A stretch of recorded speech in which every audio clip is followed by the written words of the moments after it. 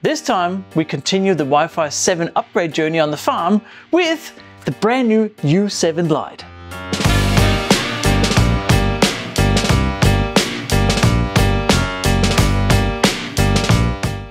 This is probably the most anticipated Unifi device right now. It's a Wi-Fi 7 access point for $99. It's the entry level of budget friendly. In fact, if you know of any other Wi-Fi 7 access point that is $99 or less, put them down below in the comments because I haven't found any yet.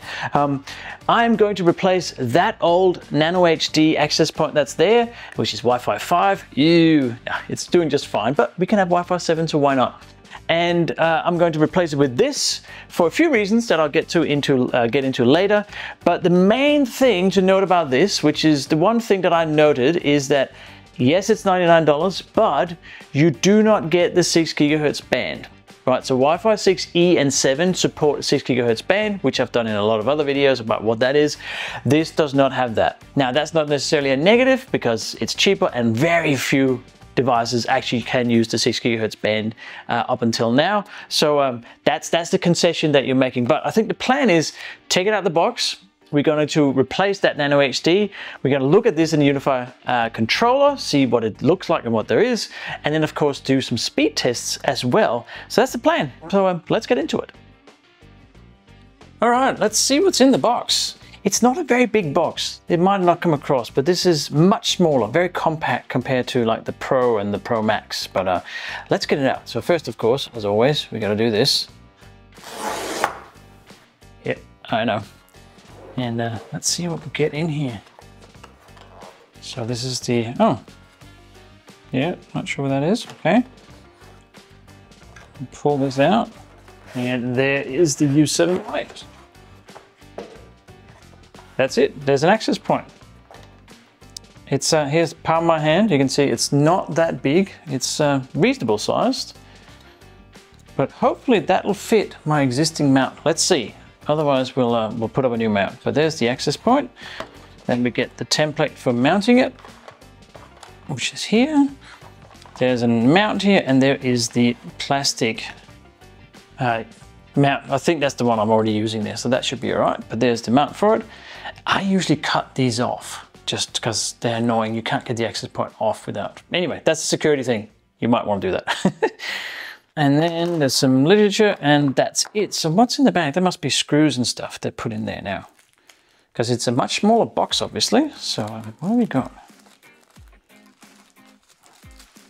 Two more. There's 2 bags in the bag. Yeah, there's some screws there for mounting, and then there is 3 bags.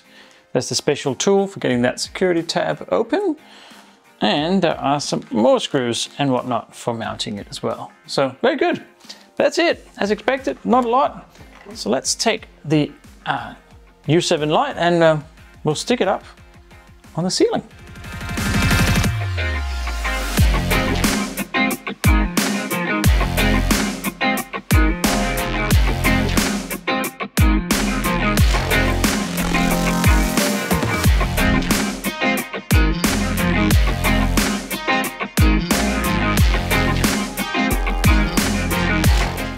So this might be a good time to consider subscribing to the channel. Yeah, if you enjoy this kind of content, all the new Unifi devices and home automation, click subscribe down below. Really help out the channel because I'm going for 50,000 subscribers this year. Yeah, or you can put a thumbs up or leave a comment. What are some of the questions around the U7 Lite that I might have missed out on?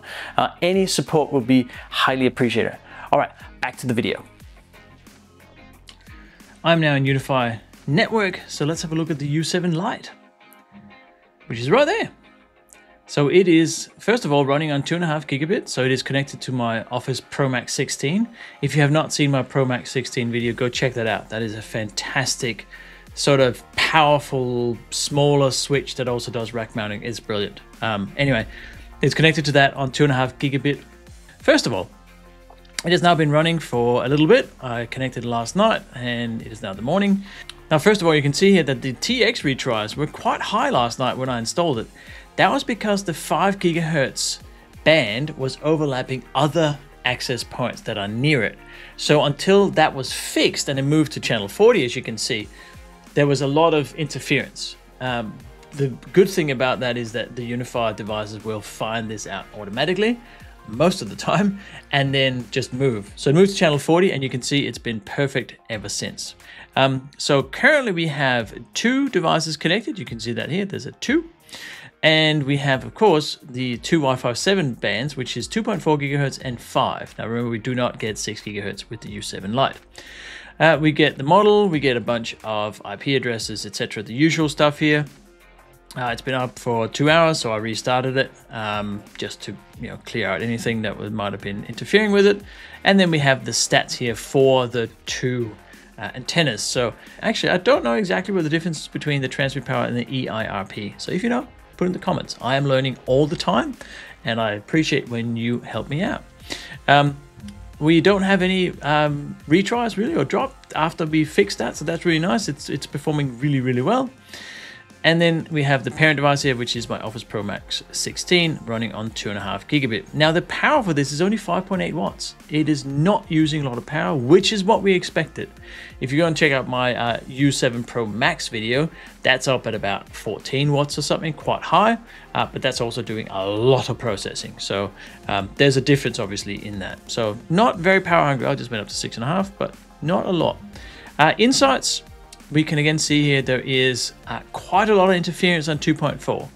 This is, you'll find this, the more devices you have on 2.4, the more it comes up as utilized. Now I learned this from the comments that this doesn't mean that there's a lot of devices on it. It just means that the nearby interference or noise from things using 2.4 like Bluetooth or Zigbee or whatever it might be is actually interfering with this. So you can see here that it's going up and down as well. Whereas on the 5 gigahertz, there's nowhere near as many things using that band. So 5 gigahertz, 6 gigahertz, always preferred if you can get the coverage, in my opinion. And then we can see here, there's the history of it actually moving to that band, like I said. So that's pretty good. System statistics. I can't talk. That's just the CPU and memory. So let's go to the settings. I want to give this probably another name, not U7 Lite. I'm going to call this U7 Guest Cottage because that's where we installed it. And then we have the radios, the channel for 2.4.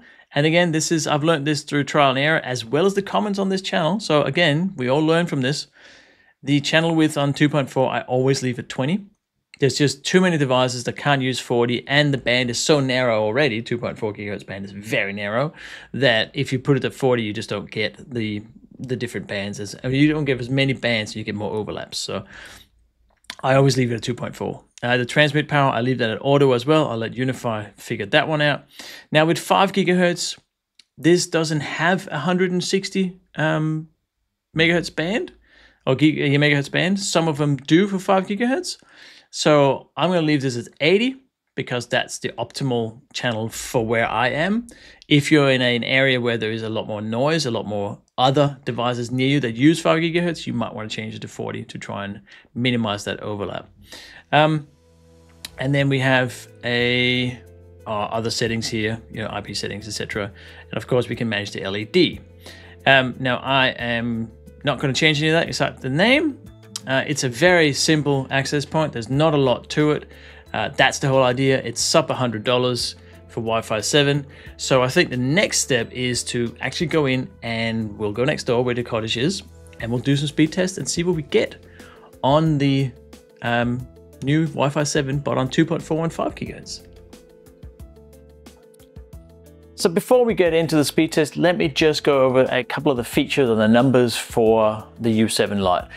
It covers about 115 square meters of area, so 10 by 10 meters, which is plenty for this, this building or this area here. It is roughly able to connect about 200 devices, so that's pretty good. Like, that's not what I have here, that's nowhere near 200, right? And of course the speed of it is, I'm just going to refer to my notes here. It has a 4x4 antenna, 2x2 multi-user MIMO on the 2.4 gigahertz and the 5 gigahertz. So that's pretty good. Again, we don't get 6 gigahertz, just bear that in mind. And the max data rate on the 5 gigahertz, if you are running Wi-Fi 7, is 4.3 gigabit. Right, so that's combining all of those antennas together, which you can do on Wi-Fi 7. Unfortunately, I do not have a Wi-Fi 7 device yet, so I can't show you that, but that's the theoretical max on, and of course lots of real world factors might influence that. I have Wi-Fi 6 on this, so we're running up to about 2.4 gigabits of connection speed. I don't think we'll get that high, just saying. I think 5 gigahertz on 80 megahertz band will get about 600-700 megabit, which is really good still for Wi-Fi. I'm not complaining. Yeah, and of course it supports all the old school standards like Wi-Fi 5, 4, etc. So that's fine.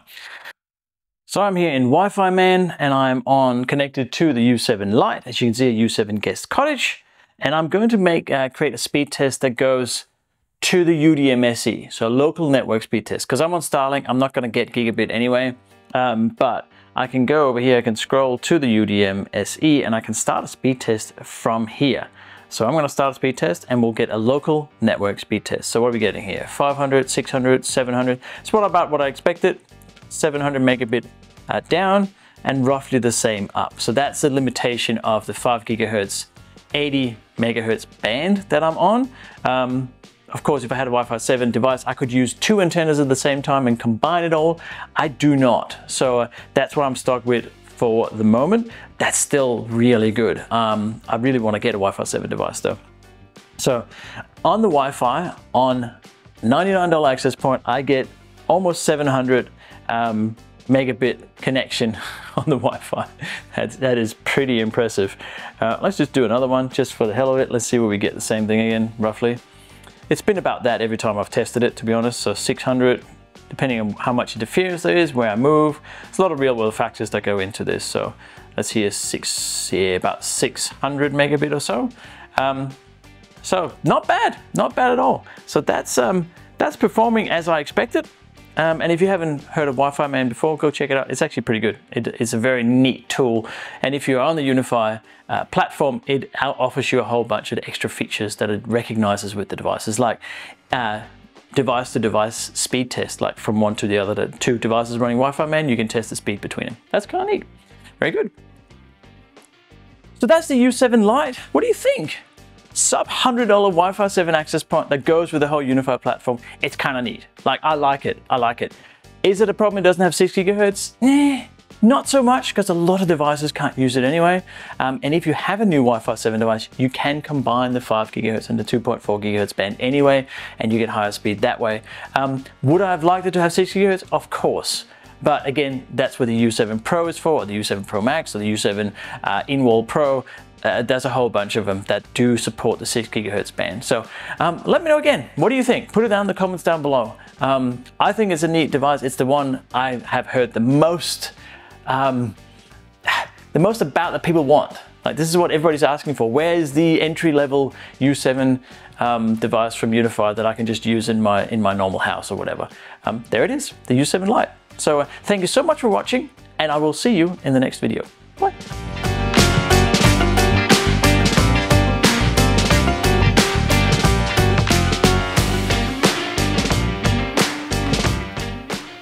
This time we're going to upgrade more Wi-Fi 7. No, we're going to upgrade more. This time we're going to continue the farm upgrade journey of Wi-Fi 7. No, that's what I want to say.